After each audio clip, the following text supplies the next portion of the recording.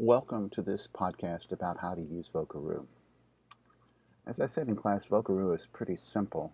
All you have to do is click the record. It'll ask you to allow, which you do,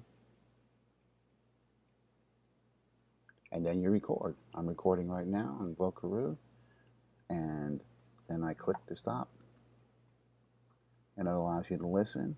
If you don't like it, you can retry it. You click here to save, and there is the URL that you will need. Right there. If I can get that out of the way. You copy that, and you paste it into the Google form I'm going to send you. If you want to save it as an MP3, an OGG, a lossless recording, or a WAV, you can do so there. So you just click that and it'll save it. That's it. If you have any questions, give me a shout.